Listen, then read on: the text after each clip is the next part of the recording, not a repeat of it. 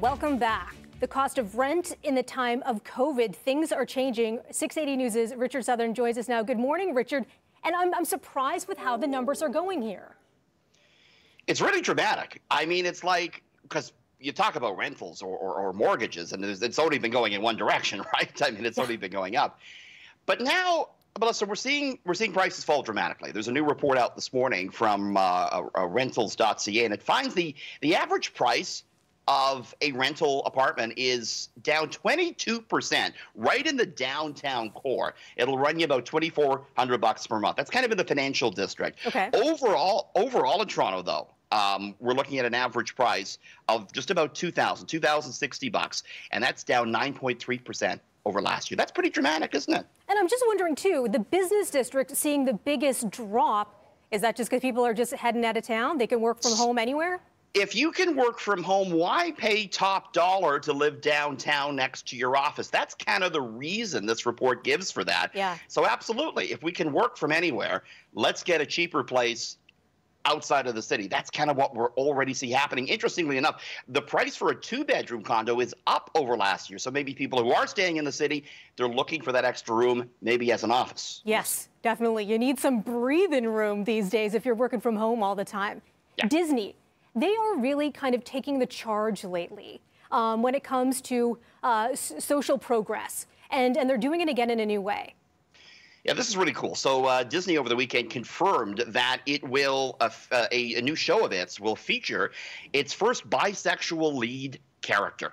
And this is, it's really groundbreaking. The show's going to be called The Owl House. It's going to be on the Disney Channel. There's the character on the left there, 14-year-old Luz, and she's a Dominican-American girl who stumbles into an alternative world when she battles witches and demons. That's kind of the arc of the show. But she's showing that she's attracted to both male and female characters in the show. Okay. It's not Disney's first a character that's openly LGBTQ.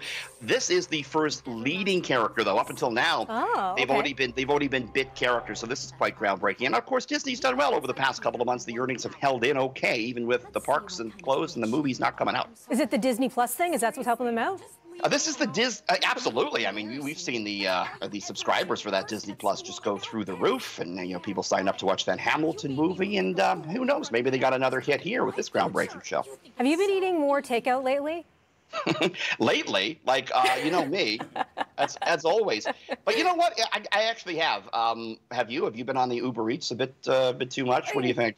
I do the ritual thing more often because at least that gets me out of the house a little. I could order on my phone and then go pick it up.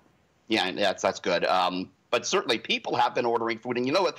Kind of at the top of that has been pizza. Like, pizza chains have seen business just skyrocket during the past 5 months. And what has this led to? I don't want to alarm you, but we have a price of pepperoni that is absolutely calm yourself, because I know it's never too early to talk about pizza. Pepperoni prices, though, they're through the roof, Melissa. They're up 50% over the past 5 months. Just pizza demand? Pizza demand is a big part of it, and then the pork producers, they're short on staff, so they're producing less pepperoni just as the demand is higher. So hold on to your pizza slices. They might cost you a bit more. No problem. I'm more of a pineapple and a pepperoni gal anyway. Don't get us going on that debate again. See, to me, the only essential topping to me is onions. I can mix and match everything else, but I got to have onions on my pizza. That's me, though. And why not some pizza for breakfast today? Sign me up. Sounds good to me. I'll go see what I got in the fridge. So nice talking to you this morning, and you'll be back again this week. Sure will, filling Apple's big shoes. Awesome. Thanks so much for that, Richard. Devo, how are things going with you?